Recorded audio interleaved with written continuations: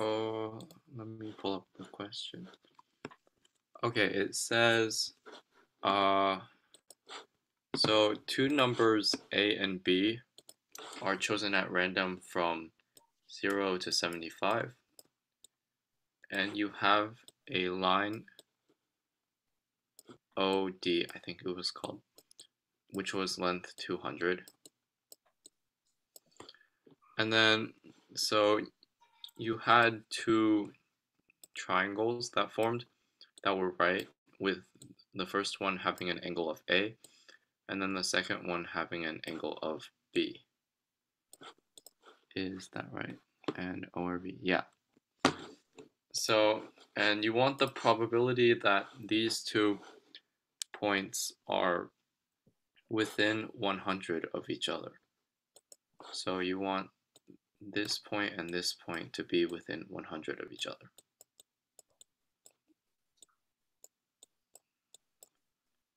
This is also a right angle. So how I approach this is by first noting that since it's a right angle, it must be a hemisphere. So these two would be on a circle with center at the midpoint of OD. So something like that. So this circle has radius 100. So if the 2 points are within 100 of each other, then that means that this angle must be 60 or less.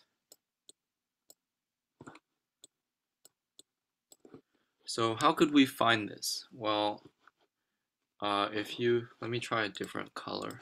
If we see this angle right here, we notice that it's an inscribed angle, which means that it has half the measure of 60 or 30. So this also could be found as A minus B or B minus A, so just the absolute value of A minus B has to be less than or equal to 30. So now we have like a condition. This also could be read as A and B are at most 30 apart, and we can draw a geometric probability thingy. Where's the square tool? Yeah, here we go. So if this is 0 and this is 75, and this is 8, and then this is 75 for B, then the total area is 1 because this is all possible values that we can draw. And if A and B are no greater than 30 apart, then it looks something like this. Oh gosh, I should use the straight line.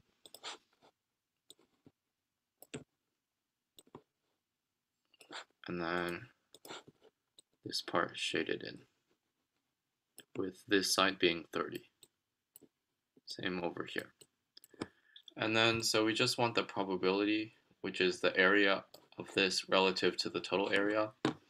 So this side would be 45.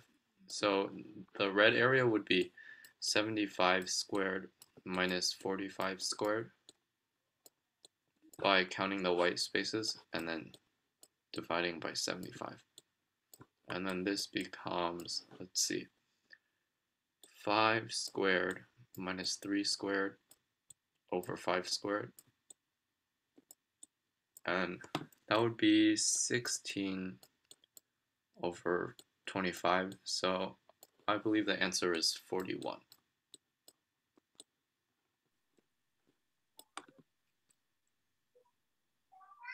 Yeah, and the answer is indeed 41. So does anybody have any questions or comments?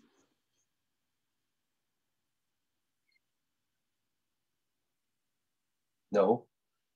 And does anybody have another way of solving this problem?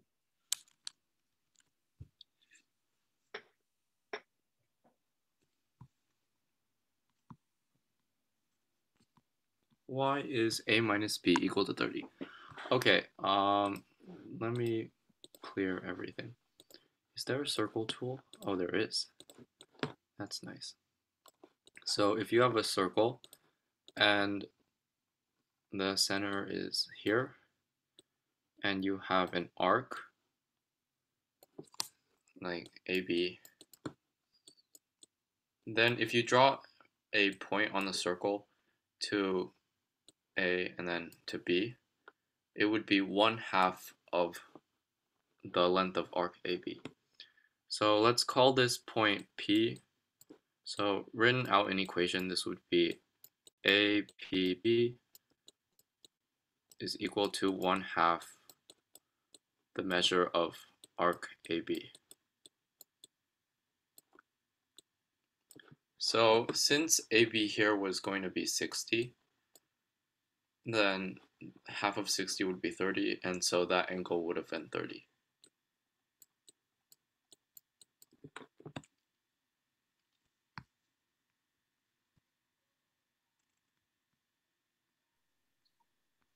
All right. So are there any other questions or comments? No? Okay. Well, is there anybody who knows another way of solving this problem?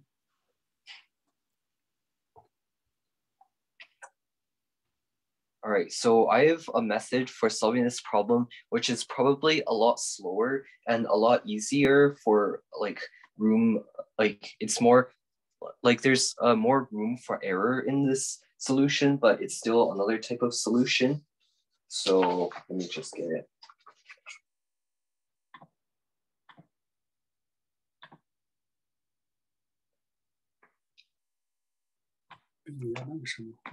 Oh, 没事，我这上面写。Okay, so for my solution, we know like we obviously have the OP, no, it's, yeah, we have OP, and then we have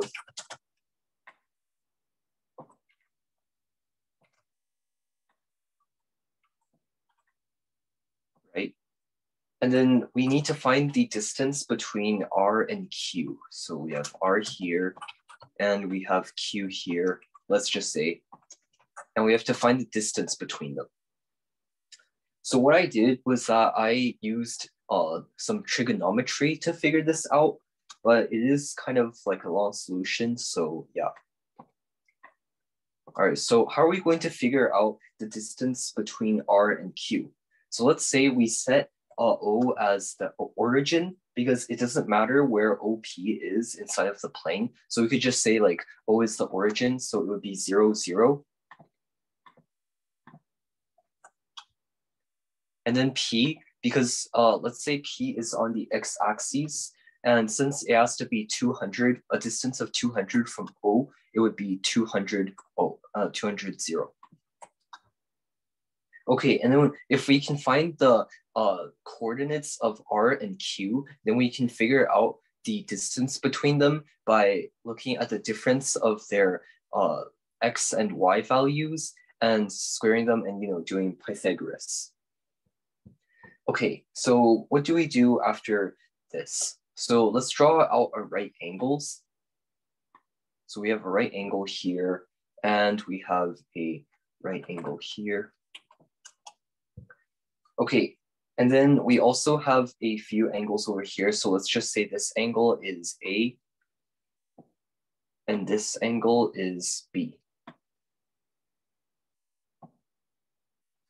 Okay, now what can we do? So what we can do is that we can find, because we're given what OP is, right? And we're also given the angles here of ROP and QOP. So this OP is 200. And then we can see that this means we can figure out the distance of OR and OQ. So to figure out the distance of OR and OQ, we have to, so let me type this out. So OR is equal to cosine B times OP, which is 200. Because as you can see, we have the angle B, right? cosine B is equal to the OR side divided by the OP side. And if we multiply by OP, it would be equal to OR. And we also have OQ is equal to cosine A times OP. Okay, and what do we do after this? So let's draw a few more lines. I'm just going to change the color. We can draw an altitude. And we can figure out the altitudes and also the x values of the coordinates of R and Q because we can use the angles again to do some trigonometry. So we know what the values of OR and OQ are. And then we can get that. Wait, I need to label a few points. Yeah, okay, so first off, let's say that this point here that's closer to O is labeled as T. So this point is point T. And then this point is point S. Okay, so we have point T and point S, and these are right angles here. So then we can figure out the X and Y coordinates. Okay, and then after that, we have RT, which is basically the X coordinate of, the Y coordinate of R is going to be equal to this sine B times OR. And then we have QS is equal to sine A times OQ. And then if we like plug in all the values, then we get that RT is equal to sine B times cosine B times 200. And then we have QS is equal to sine A times OQ. So it's sine A times cosine A times 200. Okay, so we have these equations down. And then we have to figure out the X coordinates. So that is, we have to figure out OT, and we also have to figure out OS. So OT is just cosine B times OR, and this is equal to cosine squared B times 200. And then OS is equal to cosine A times OQ is equal to cosine squared A times 200. Okay, and now what do we do with these values? Because we're looking for the distance between R and Q, so we have to find the distance between them, which means that we need the X distance and also the Y distance. Okay, so first off, the X distance is equal to the absolute value of RT minus QS. And then this is equal to the absolute values of 200 times, in parentheses, sine B cos, actually, sine B times cosine B, and then minus sine A times cosine A. And then, wait, no, that's not the X value, that's the Y value, my bad. And then the X value would be OS minus OT, the absolute value of OS minus OT, and this is equal to 200 times, in brackets, cosine squared B minus cosine squared A. Okay, so now we have the X and Y values, and then to find the distance, we need to figure out X to the power of 2 plus Y to the power of 2, and then to the power of 1/2, or like square rooted. Okay, so if we square X and we square Y, then we can get rid of the absolute value symbols.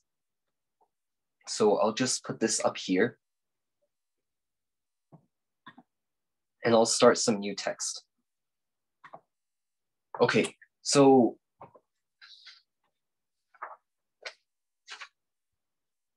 we can see from the sine b times cosine b minus, okay, wait, actually, we should first list out our equation first. So we have 200,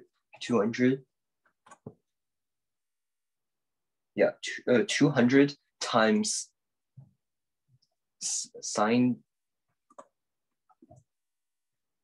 b times cosine b minus sine a times cosine a. Let me just make this longer.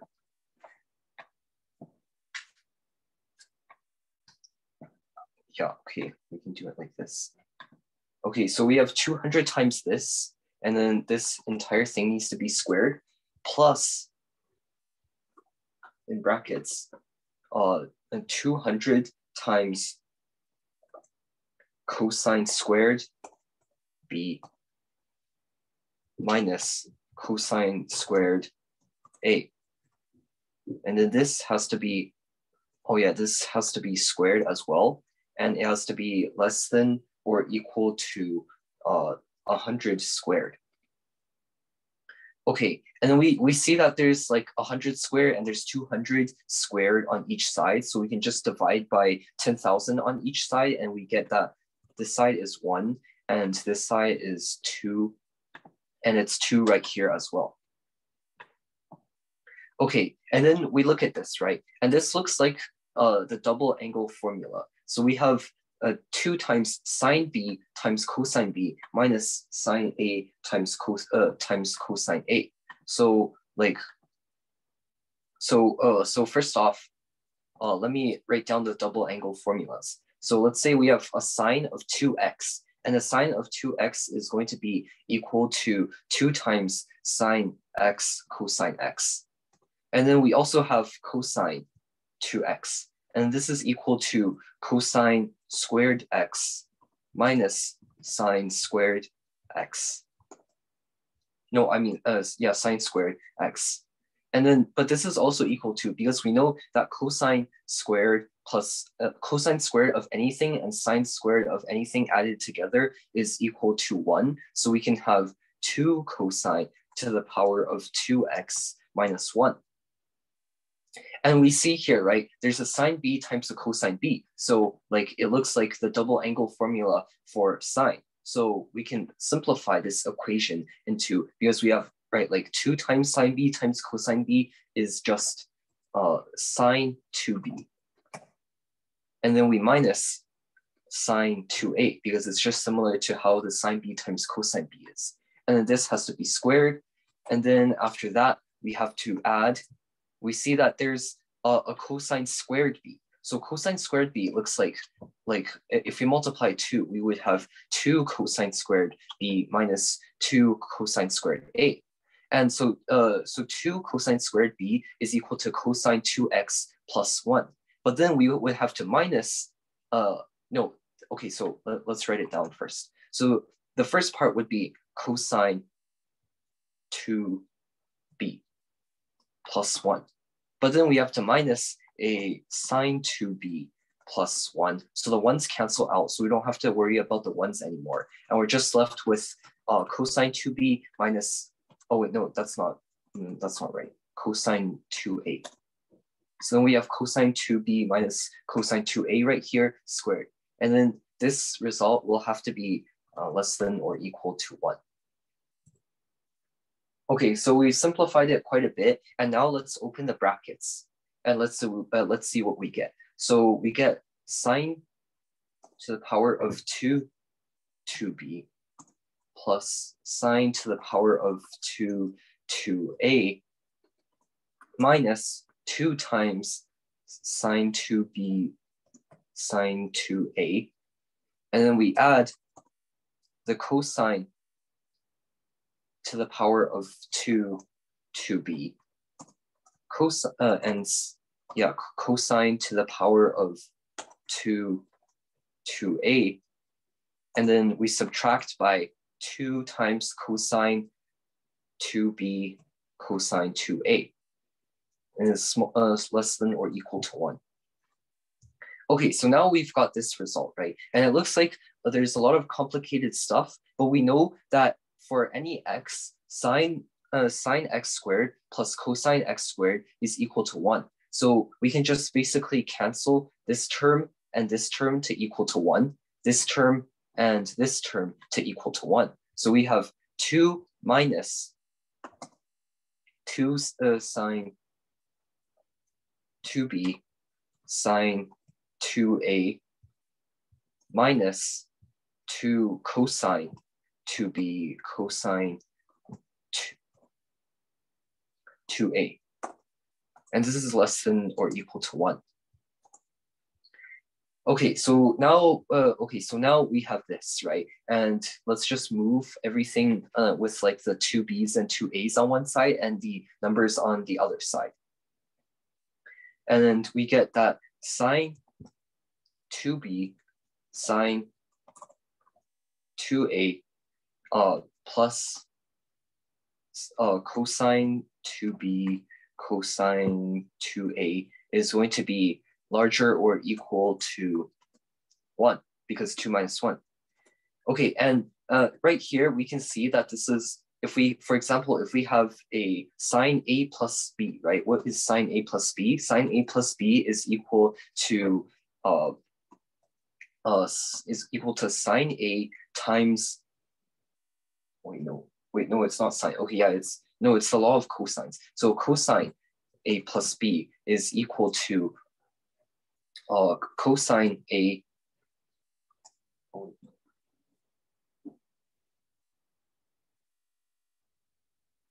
yes, cosine 2a. Yeah, wait 1 second. Wait, I think I did something wrong here, but like I somehow still got the right answer. Wait, let me check this.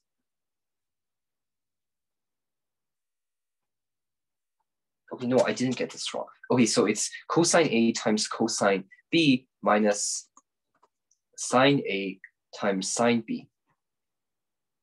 Okay, and now we can see that if we, instead of just an A and a B, if we put 2A and 2B inside of here,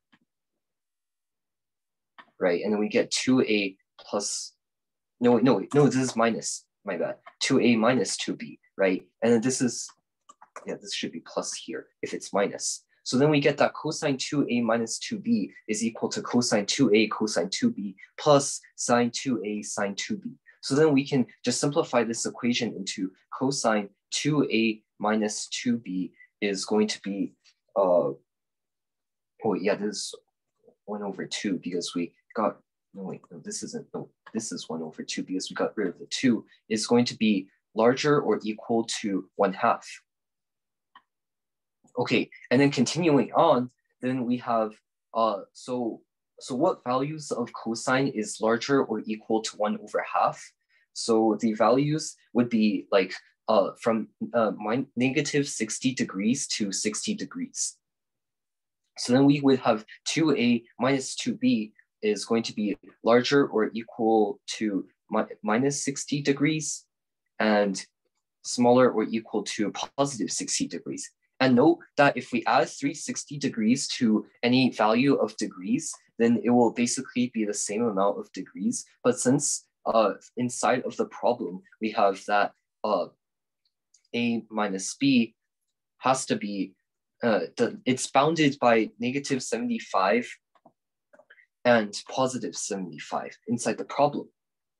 So we can't have anything like 60 plus 360 degrees or negative 60 plus 360 degrees.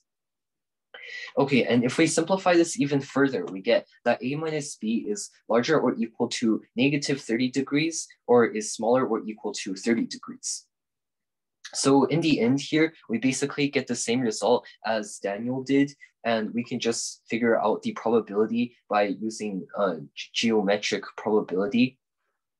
So yeah, so in Daniel's result, it was also negative 30 to 30 and inside of negative 75 to 75, except that this is just, I guess, a less efficient way of doing the problem and more prone to mistakes. It's a longer process. Okay, so that's that's like the other solution to this problem. So does anybody have any questions or comments?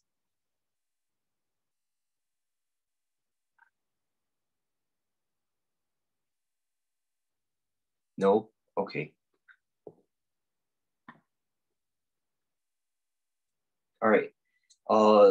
Let's move on to question number 2 now. So for question number 2, does anybody want to explain question number 2? I can. Well, I did the coordinate geometry, so is that okay? Yeah, that's okay. For question number 2? Yeah. Yeah, that's one of the solutions. All right, nice. All right. Word. Okay, so firstly, just draw a rectangle, and I just drew it like, let's see. What's a rectangle? So I just said this was A, this was B, this was C, and this was D, and I set D as 0, 0.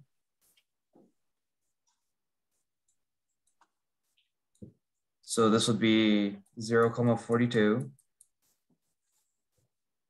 and this would be 84, 42. And then C is 84, 0. What's next? M is the midpoint of 80. So M would be somewhere around here, 0, 21.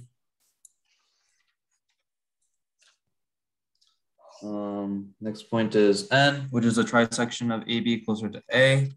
So that's just 28, 42. This is N.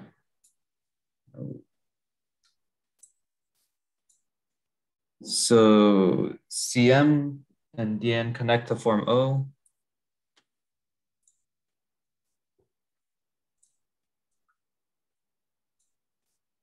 We can just use we can just find the line of DN, which is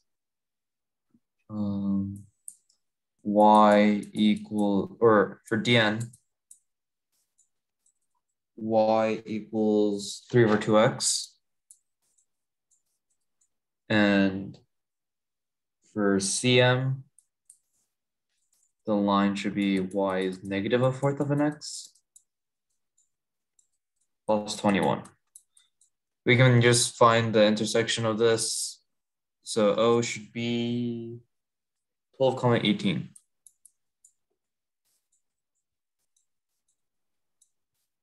All right. And then there exists a point P that lies on bacon, BCON. So it'll look something like this, I assumed, which is not very good of me, but yeah, I think we can just, there's a pretty simple way to show it. BP bisects the area of BCON. That means BPC will always be a triangle. First week, what we can do is we find the area of BCON, and we can use that using the shoelace formula. If you don't know it, it's just you just write it as a matrix. So if we start at B, let's start at C because there's a 0, 84, 0. B is 84, 42. N is 28, 42. And then O is 12, 18. And then we connect the whole shape, but going back to 84 is comma 0. And we can say, all right, 84 times 42, we write that down. 84 times 42. 84 plus 42 times 42, so that's another one of those. And then 28 times 18. And then 12 times 0, so I'll just do nothing. And then there's the opposite direction, so there's 0 times 84. This should be a negative, by the way. You minus all the next portion, where it's the opposite direction.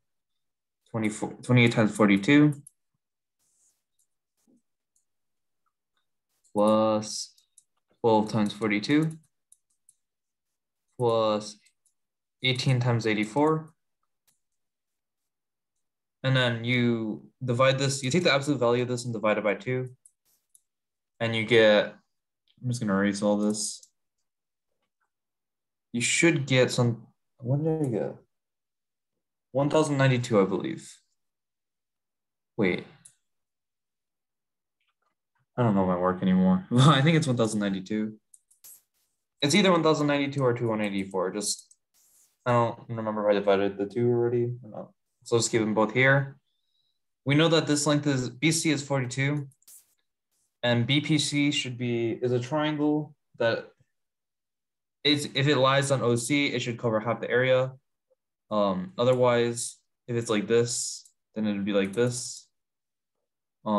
You can show that it doesn't work for this one because it's too small of an area. I didn't do that. I just kind of eyeballed it. Anyway, so BPC, we know that it should come out to like, I think 546 area. If we do this times 42, and then, so this divided by 42, that's going to be the height of this, which we can subtract from P to get the X coordinate. Yeah. The area of O and BC is 2184. Oh, it is 2184? Okay. Yeah. Okay, so it's 2184. All right, I can't read my work. All right, so it's 2184. So that means BPC should have an area of 1092. So we divide this by 42, we get the height, which is is it 226? I think it's 26. But more importantly, we just subtract that from 84 because we're trying to find the X coordinate and D is like down there. Wait 1 second. You forgot to, like, area of a triangle, you have to divide 2. So you have to multiply a 2 back onto the 26. Oh, yeah. I am missing a lot of steps. 52 here. 84 minus this. Oh, yeah, this is where it's all going back. All right, so the X coordinate is going to be 32. And since it's on this line, it's negative 1/4 X plus 21. This gives you 13. And then you're just left with 13 times, let me clear up some things.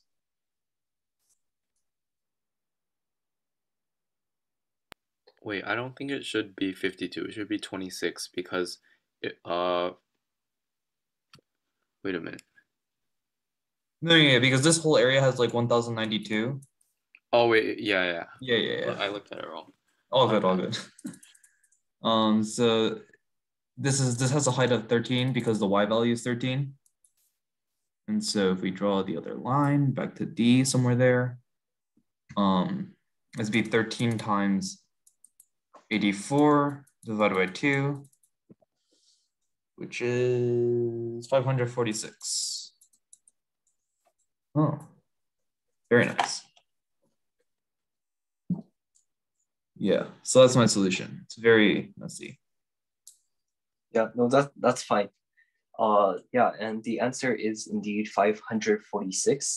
And you don't have to use coordinates for this. Although coordinates does make this easy, you can also find like the position of O pretty easily using geometry. So all you have to do is you have to draw an altitude from O to AD, and then using similar triangles, because let's say the altitude is like let's say it's point H, right? So we can have triangle OMH is similar to triangle CMD, and triangle OHD is similar to triangle NAD. So that way, if you set like, for example, let's say the distance from O to H was H, and the distance from M to H was X, then you can pretty easily figure out the the position of O. So yeah, both ways work. And does anybody have any questions or comments?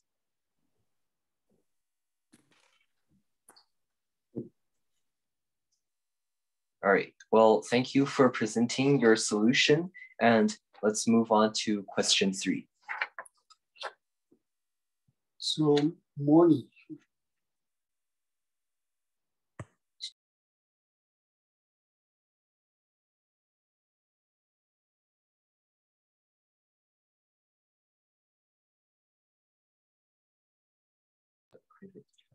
我发了，你没有反应。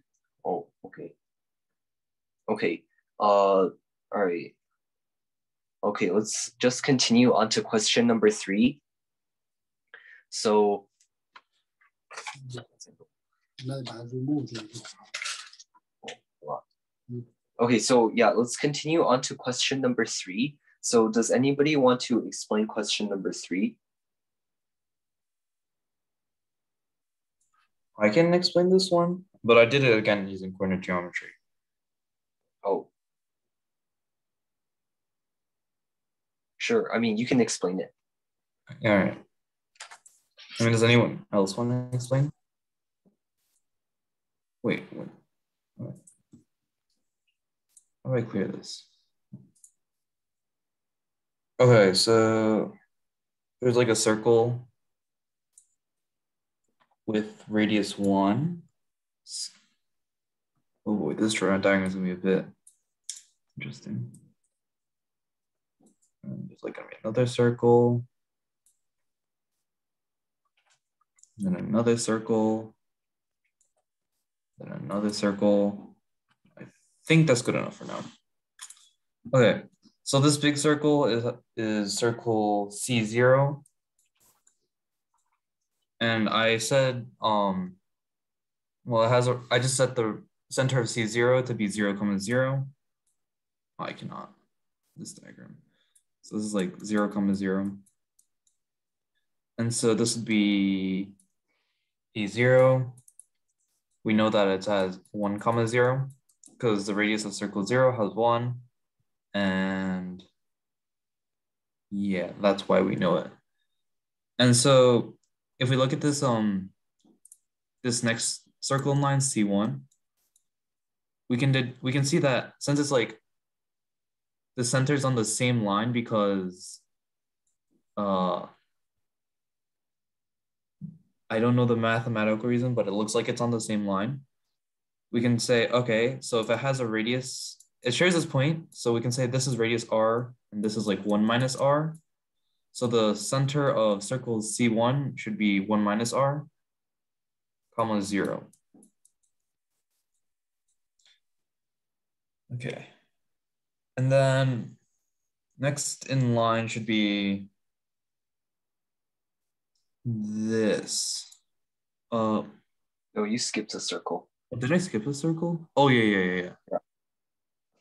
This circle. And then that's somewhere like around here. But again, since it shares like 90, this is supposed to be 90 degrees. It's supposed to be on the same line. And since it has R squared, we know it has, my diagram is very sad, but that's okay. So it should be R minus R squared because this is R squared and this is R. So the next center should be 1 - R, comma R minus R squared. So the reason I'm doing this is because eventually this will become infinitely small, I believe. And so once it becomes infinitely small, I can deduce that that's where point B is, because if it's infinitely small, it's going to be a point, and that's going to be point B.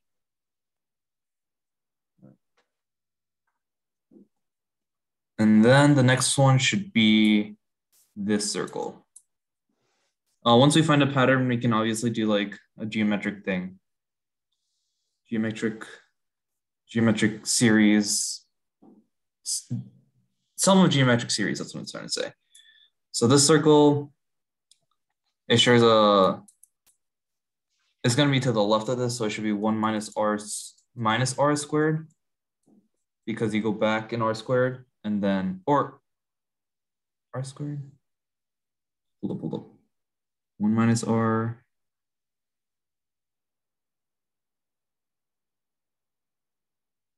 R cubed, right? No.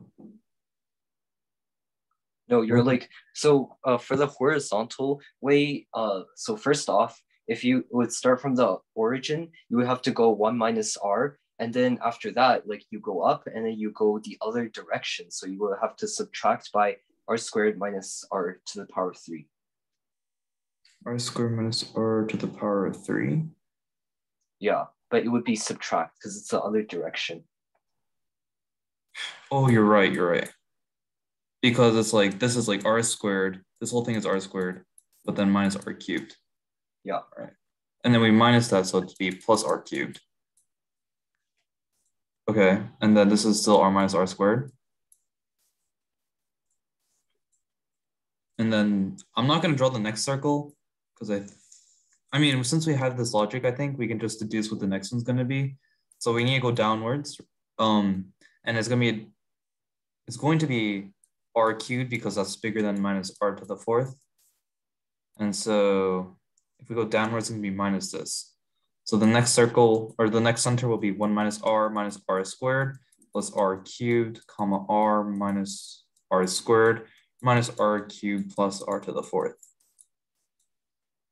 So at this point, I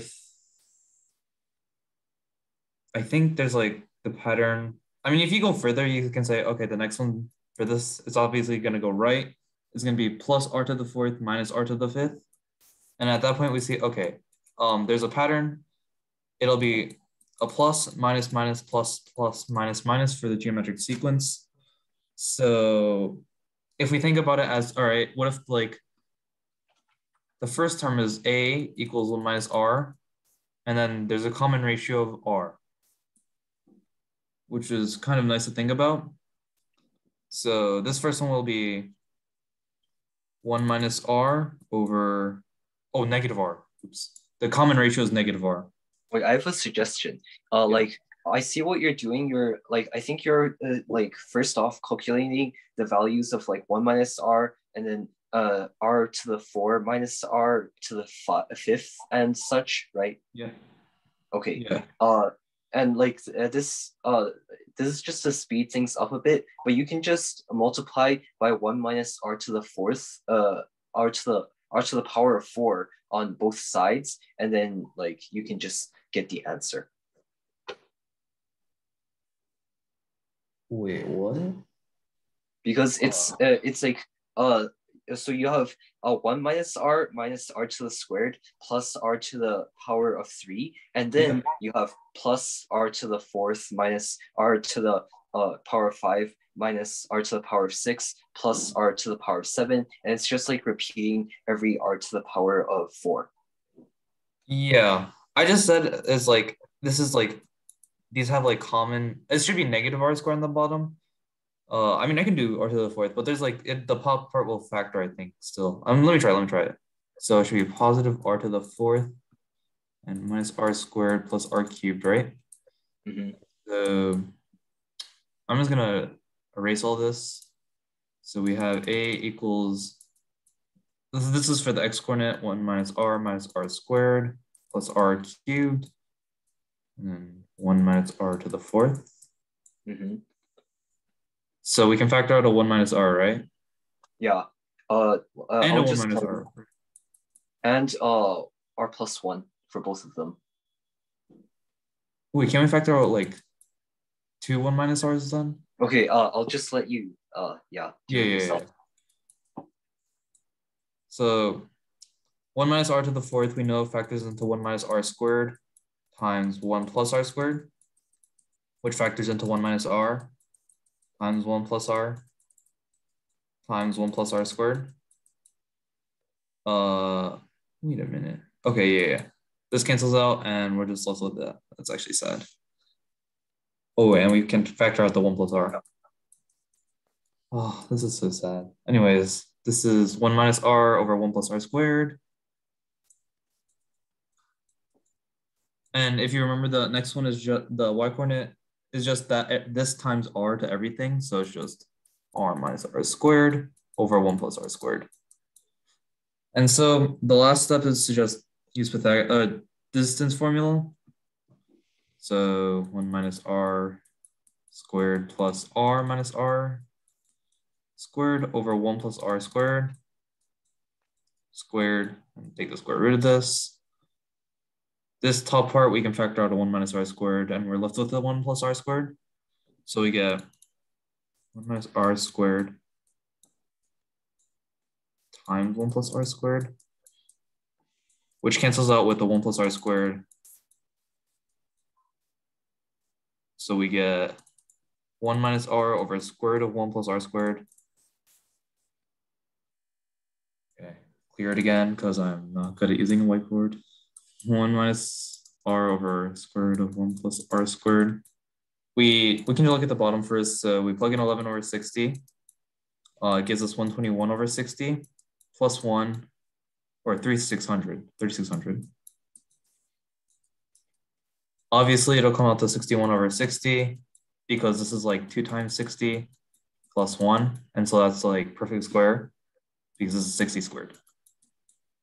So that'll be 61 over 60. The top part is 1 minus 11 over 60, 49 over 60. And this should be 49 over 61. And 110. Oh, that was an adventure. Yeah. So yeah, exactly. And okay. so does anybody have any questions or comments?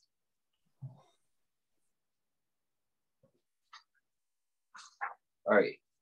Then let's move on to question number 4. And thank you, Harry, for presenting your solution to 2 questions. And okay, yeah. Charles, if you would like to present question number 4.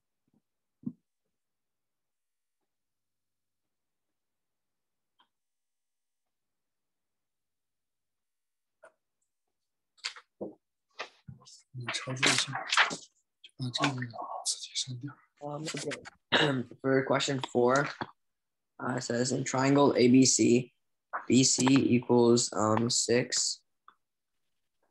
Let me draw this.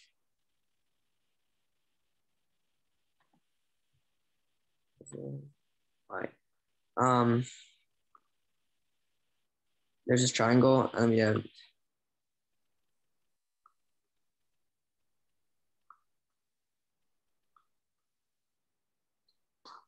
BC would be 6. AC is 9. And then AB is 13. There's 3 squares, A, B, D, E, B, C, F, G, and C, A, H, I.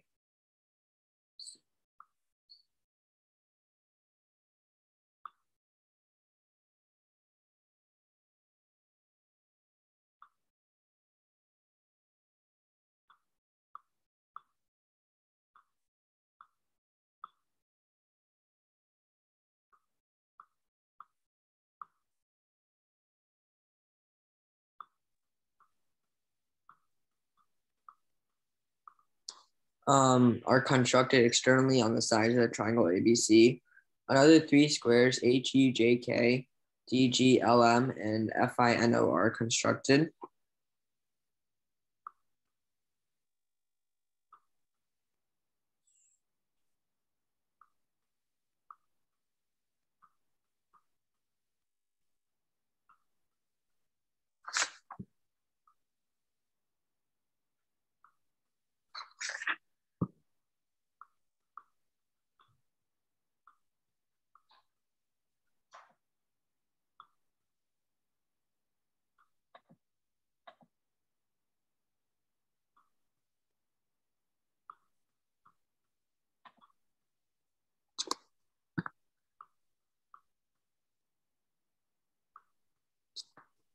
Find the sums of the areas of HEJK, DGLM, and FINO.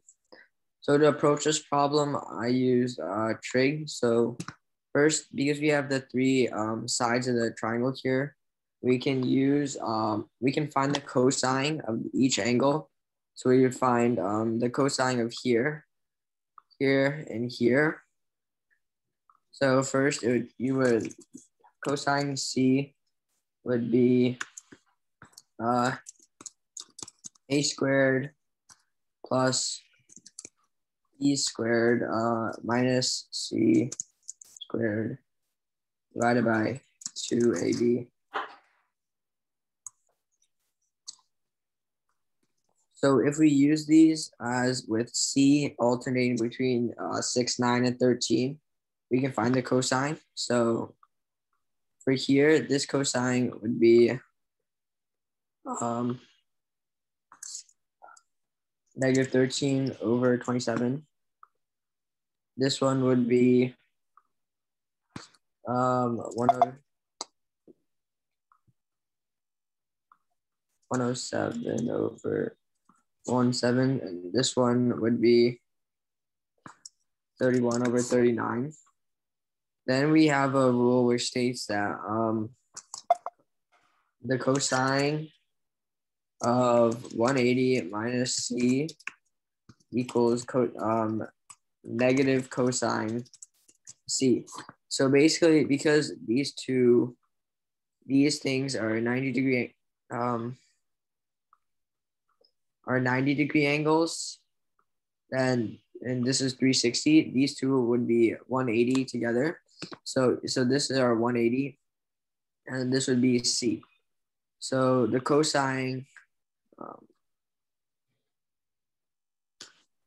So basically, we would flip these or find the negatives. So the cosine that would be 13 over 27. This would be negative 107 over 117. And this would be negative 31 over 39. And then we can, once again, use law of cosines, which would be c squared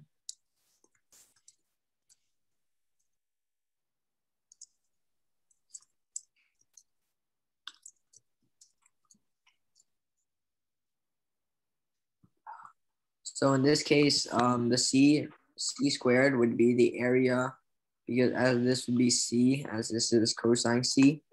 And if we plug that in, we can find the area of each square. And these areas would be, this area would be 65. This area, and then one area would be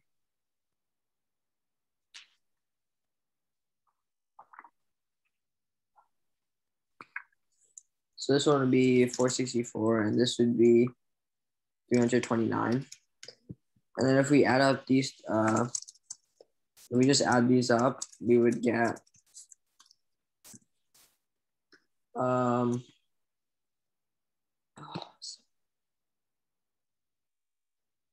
858, I believe.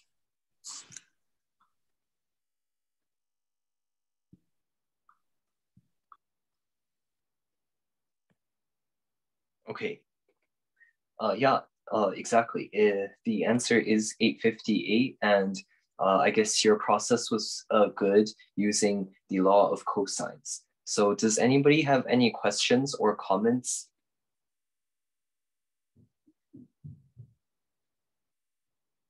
No? Okay. Well, we'll move on to question number 5. And Ian, I'm sorry that he took question number 4, but did you do question number 5? No? Okay. That's okay then. So does anybody want to explain question number 5? I have like a solution, but it's not proven for anything. Like I assumed something for the problem. Okay. Is that All okay? right. Yeah, sure. Well, yeah. All right, go ahead. Okay. Oops. Okay, so let me draw the diagram first. Where is my scratch web?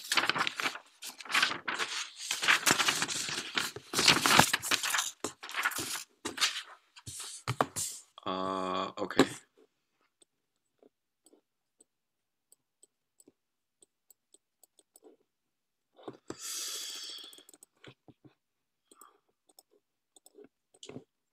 Okay.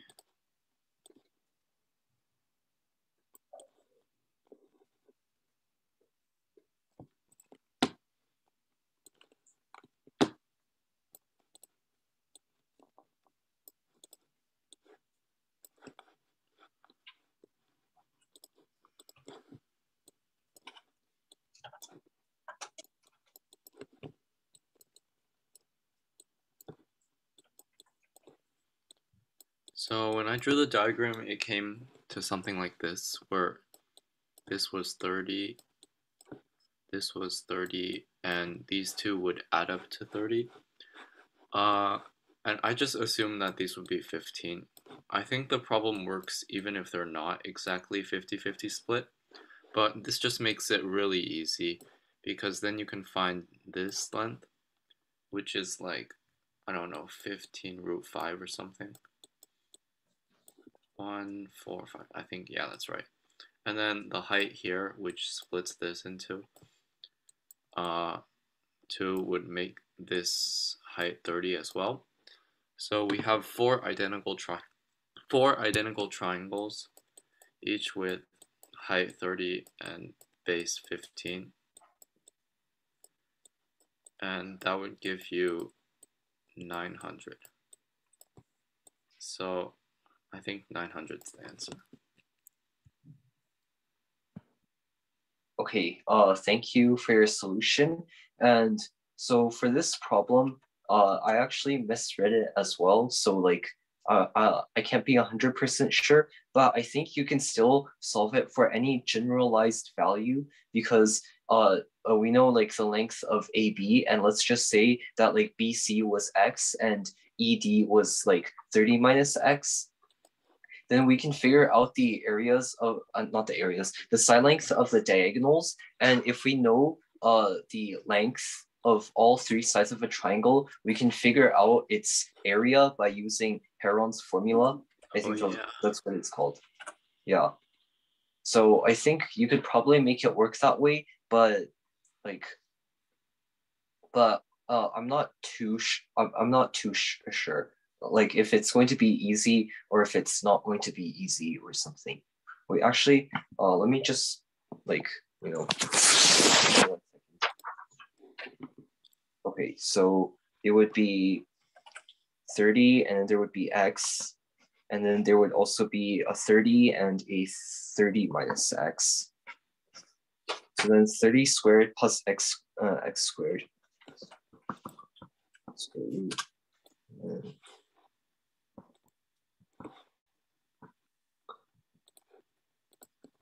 yeah, okay, I have no idea. I misread the question, so yeah. Is the answer 900? It probably is because like since it didn't specify anything about BC and ED, then yeah, it would like any generalized case would be fine. Yeah, I think it would work because you could make these two similar, and then I mean these two congruent and these two congruent, and that would be a valid construction since this would be 30, and this plus this would also be 30, and so the height will come out to 30 again. So no matter how you add it up, the value should be 900. Okay. Yeah. All right. Let's move on to question number 6 now. So does anybody have a solution for question number 6?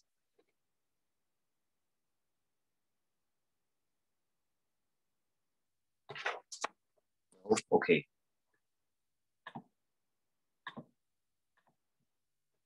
All right, let me just clear it.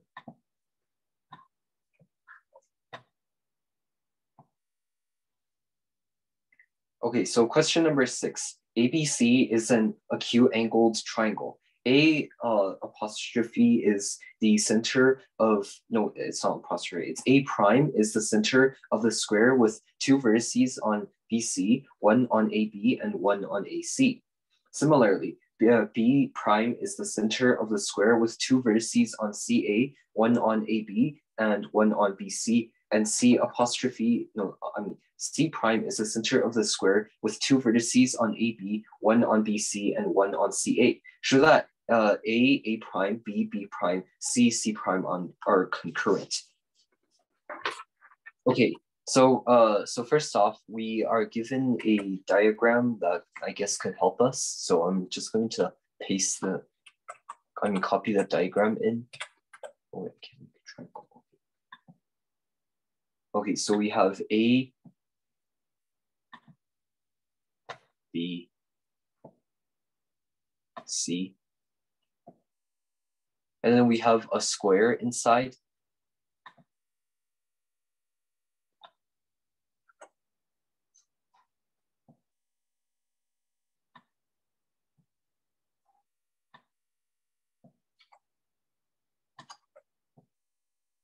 And let's just say that this is the square with the center of A prime. So we have the vertex A up here and the vertex B down here and the vertex C right here. And then we need the dot inside of the middle. And then this would be A prime. And then, okay, and then we would have, okay, so now we have to prove that, let's say we draw a line from A to A prime. And then let's just connect it down to the triangle.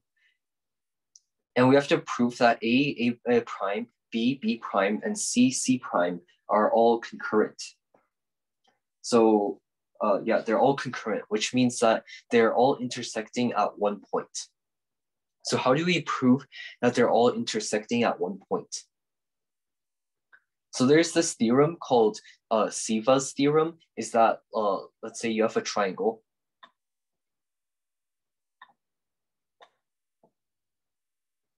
And then you have lines from the vertices of the triangle to the opposite side. And then these three lines will be concurrent if and only if, let's say, let me just quickly label this. The top vertex would be A, and this would be B. This would be C. This would be X, Y, Z. Okay, so now this triangle is concurrent if and only if AX divided by BX times BZ divided by CZ times CY divided by YA, and this is equal to 1. So that's how we'll prove that these points are concurrent. I mean, these lines are concurrent. So first off, let's look at the line of A prime first. So let's say A prime, this line, right? If we extend this line, it ends up at point X. It ends up at point X of this triangle. And now we have to figure out the ratio between BX and XC. So first off, let's figure out what BX is. So what is BX?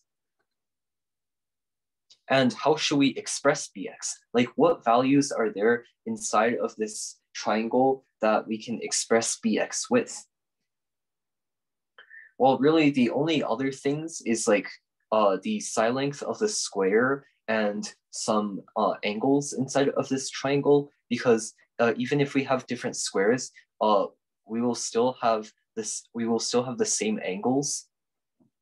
Yeah. Okay, so let's first off look at this part, right? From B to the point where the square starts to intersect with the triangle. So what can we represent this part as? So we can represent this part as, actually, I should label them. I should label the parts of the square. Let's call this part D, E, F, G. Okay, so we first off want to figure out what BG is. So what is BG? So we see that there's, we can express BG as equal to the side length of the square and then divided by the tangent B. So this is equal to the side length of the square. Let's just call the side length of the square S divided by the tangent of angle B. Okay, so why is it the tangent of angle B? Because the tangent is equal to DG divided by BG. So if we divide by the tangent, then we get BG divided by DG, multiplied by S, which is also dg, which means that it will equal bg. And we can also write this as S times cotangent of b. Okay, so we have bg down. That doesn't look really helpful. What about gx? How can we express gx?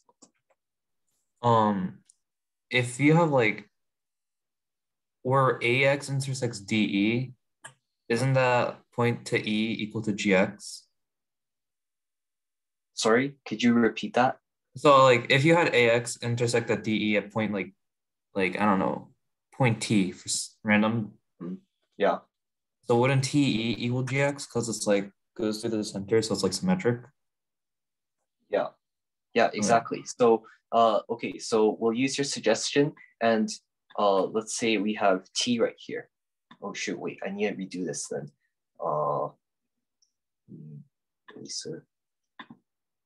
Okay, so I'll retype it. So we have first off, we have the bg is equal to the, what is it? The side length s times cotangent of angle b. And then we have gx is equal to te. Okay, so then we have bx together is equal to s times cotangent b plus te. This doesn't look too great right now because we have a lot of variables, but we'll soon be able to get rid of them. And then we have to look at cx. What is cx equal to? It's equal to cf plus fx. So first off, cf, it's just similar to like bg. It's equal to s times cotangent angle c. And then we have we have fx, and this is equal to dt. Okay, so so now we have to we can figure out that cx is equal to dt plus s cotangent c. Okay, I'll just delete these two lines so we have more space to write with.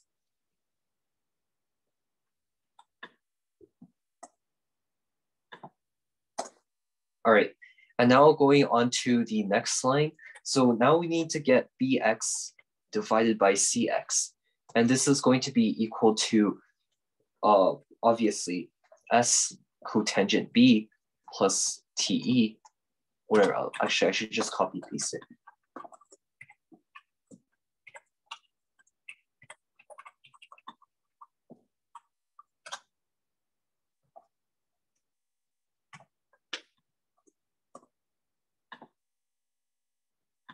All right, there we go. Okay, so this is what bx divided by cx is equal to. And after that, what can we do? Bx divided by cx. We see that there's a, yeah, it's just dt over te, right? Because it's parallel. Yeah. Mm-hmm. Yeah, so it's dt over te. Okay, and now what can we do with this? We see that there are ratios and there's both te and dt in it. So what we can do is that we can actually add this to this, and then we still get bx over cx. Because for example, let's say we had like 1 over 2. No. Okay, so what I mean is that, like, for example, we have like 1 over 2 is equal to 3 over 6 is also equal to 2 over 4, right? This is correct. So then we also, this implies that 3 plus 2 is over 6 plus 4 is also equal to 1 over 2. So we can do basically the same thing with like these two equations. So then we get on the top, we have bx over cx on the left side, and this is equal to s cotangent b plus te plus dt over s cotangent c plus dt plus te. All right, and now if we look on the diagram, what is dt plus te? dt plus te is just dE. So then we have, okay, and then so then we have bx over cx is equal to s cotangent b, and then plus t plus t, which is equal to dE. But you also notice that it's a side length of the square, so we can just plus s on here. And then on the bottom there is s cotangent c, and then plus s as well. And that means we can get rid of all the s's, right? We can just divide s on both of them.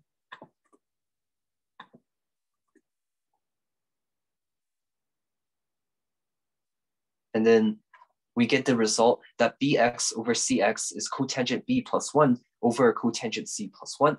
And yet now you may think, well, that's like still, you know, two variables, right? Like we have both a term with like the angle of b and the angle of c. But the neat thing is that it doesn't matter whether it's like the square with a prime, because we're not really using anything that is special to the square of a prime or the square of b prime or etc. We're just using the angles of b and c, which stay the same throughout the entire triangle. And it doesn't matter like what kind of lines you draw. There's still the angle measure of b and c will stay the same. So then using like similar principles, we can get that if we draw a line from b to b prime, and let's say it ends up at y, right? So then we would want to figure out cy over ay. And then cy over ay would be cotangent c plus 1, because we can use a similar argument. And then the bottom would be cotangent a plus 1. And with a similar, yeah, exactly. And with the same argument, we can say that AZ, let's say that we draw a line from C to C prime, and then we connect it all the way so that it intersects with AB and at a point C. So we have AZ divided by CB is going to be equal to cotangent A plus 1 over cotangent B plus 1.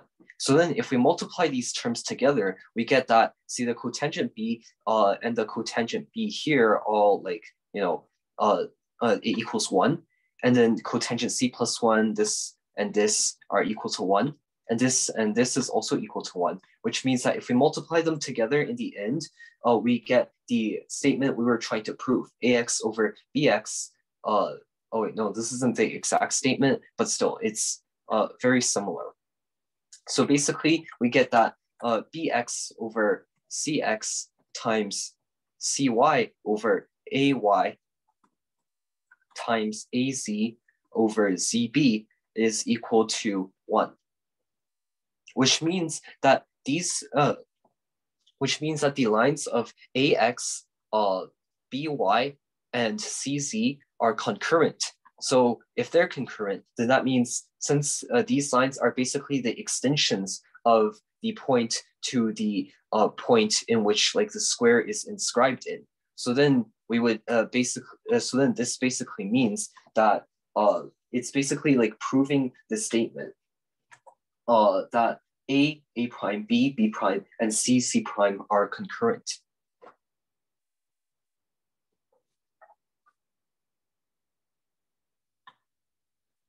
Yeah, so that's all for the proof of question number 6. So does anybody have any questions?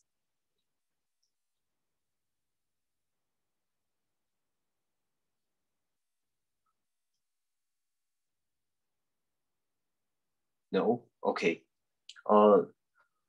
Wait, I see something in the chat. Okay. Okay, 我们就在这儿结束吗？弄完了吗？还没有弄完，可是最后一个题比这个还要你讲完上了。Okay. Okay. Wait 1 second. All right, then I'll continue on to the next question. Just give me a second. I need to pull up. I think it's best if I pull up a figure right here.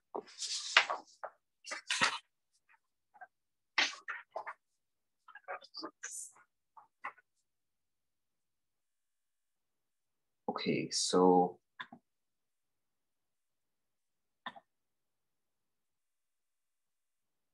wait, give me 1 second. I need to get the figure so I don't spend like 10 minutes drawing the picture.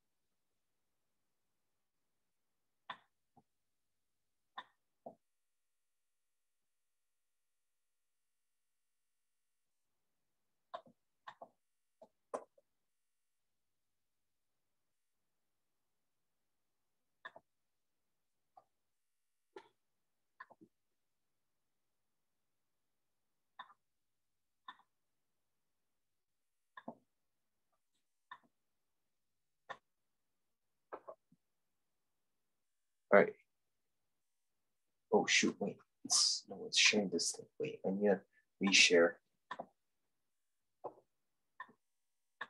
Okay, there we go. All right, question 7. Consider a convex quadrilateral ABCD with no two sides parallel. Let O be the intersection of its diagonals and let E equal the intersection between the extended lines of AB and CD, and F be the intersection of the extended lines of AD and BC. Parallels through O to the sides CD, DA, AB, BC intersect lines AB, BC, CD, DA at M and PQ respectively. Prove that M and PQ are collinear and that the line that contains them is parallel to EF.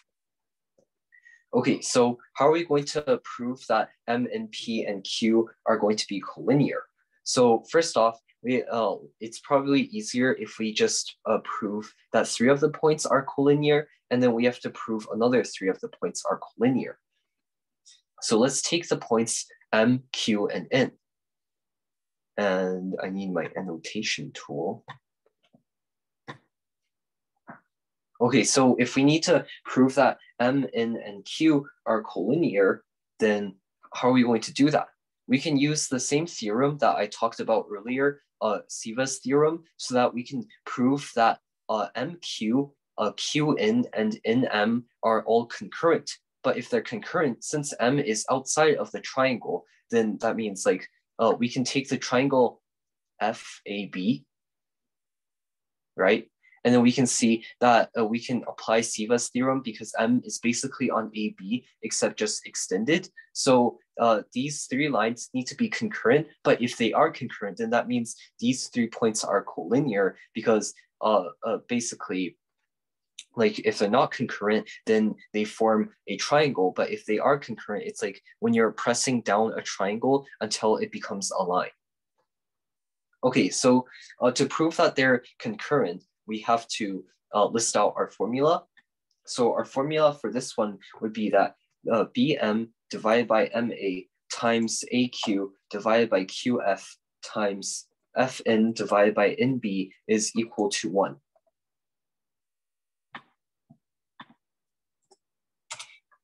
Okay, so we have this, we have the Siva's theorem for this triangle, and we have to try and prove it. So first off, let's look at the terms one by one. Let's first start with Fn over Nb.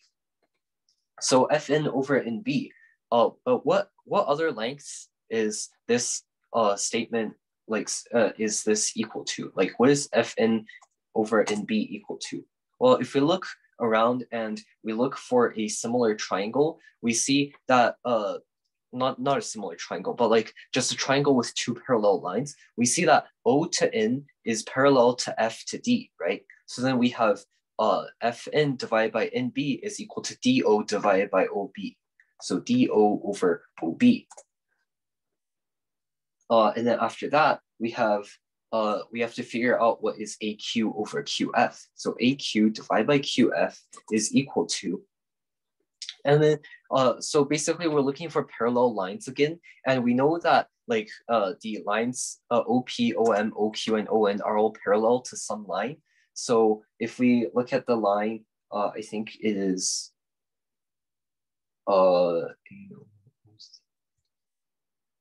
it's the line, yeah, OM.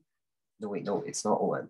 No, AQ, yeah, okay, so it's OQ. So if you look at the line OQ, then we see that AQ divided by QF is going to be equal to AO divided by OC. So AO divided by OC. And then if we're going to be looking at, we have to look at BM divided by MA. What is that equal to?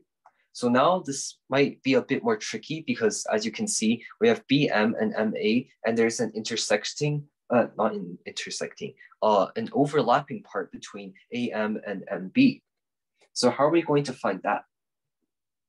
So we can use the rest of this line, ME. So you'll see later why we're going to use ME, but BM over ME times ME over AM. This is also equal to BM over MA. And this is equal to, because we can look at each individual part.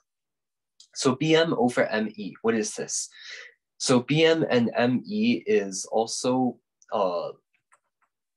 BM over ME is going to be equal to BO over DO.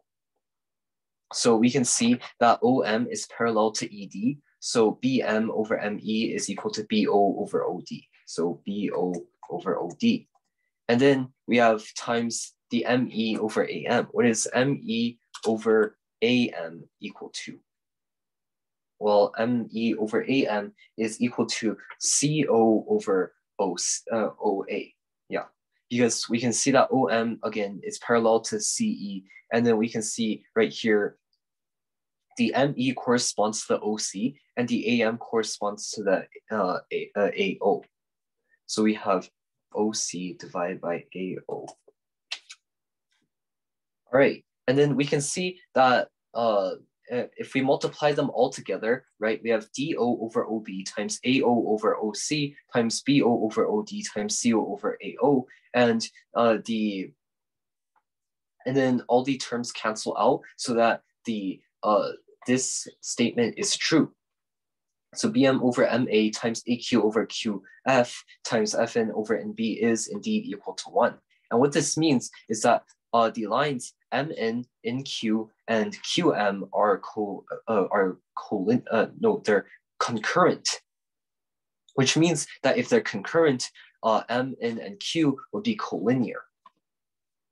So then so basically we now know that M, Q, and N are collinear, and we can use a similar argument because this shape is almost like it's symmetrical in a sense. We can prove the same thing with Q, M, and P, which means that Q and P are collinear, N, Q, and M are collinear, which means all 4 points are collinear. Okay, and then the second part is that we have to prove that the line that contains them is parallel to EF. So we can prove that EF is parallel to the line if we prove that EF is parallel to the line between only 2 of the points. Because if we use 2 points, it'll be a bit more simple than using 4 points. And we know it'll still be true because all 4 points are collinear. Okay, so let's say we have EF, right? And we want to prove that EF is parallel to, we could take P and Q. Because we see that EF and PQ are basically on the same triangle. And on this triangle, we have to prove that PQ is parallel to EF. So then if we, that means we have to prove that the triangle of DEF is similar to the triangle of DPQ. And we can prove that by doing DP divided by PE is equal to DQ divided by QF. Okay, so we have this equation now. DP over PE is equal to DQ over QF. And then, let's look at the parts individually again. So DP over PE is going to be equal to OD over OB because if you look right, we have OP is parallel to EB, and we can see the triangle EDB, and on there we have DP right here, PE right here, DO right here, OB right here. And then for DQ over QF, it is also equal to OD over OB.